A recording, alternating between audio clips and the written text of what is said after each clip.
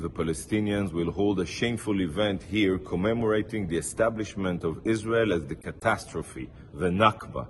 Instead of commemorating the real Nakba, the expulsion of almost 1 million Jews from Arab countries following the establishment of Israel, this biased organization is distorting its own history.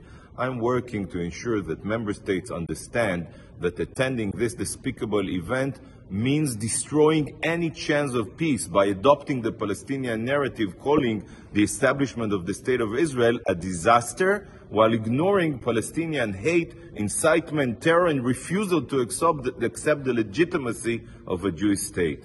Several member states have already confirmed that they will stand on the right side of history and not attend this anti-Semitic event. I call on all member states to follow suit.